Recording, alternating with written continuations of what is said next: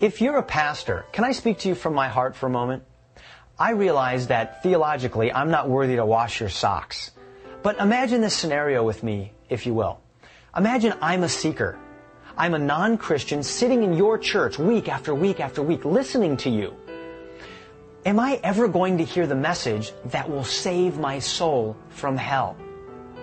Will you ever tell me the truth clearly enough so that I realize that my sin has made me an enemy of God, that I am currently on the path that leads to destruction with the wrath of God dwelling upon me, and that unless I repent and put my faith in the Savior, I will perish? Or have you decided that it's better to simply entertain me, and on Sundays I can come to have my felt needs met with good music and good advice? Pastor, while I would appreciate that, it's the ultimate betrayal of my trust in you if you don't tell me the truth. Will I ever hear the words, repent,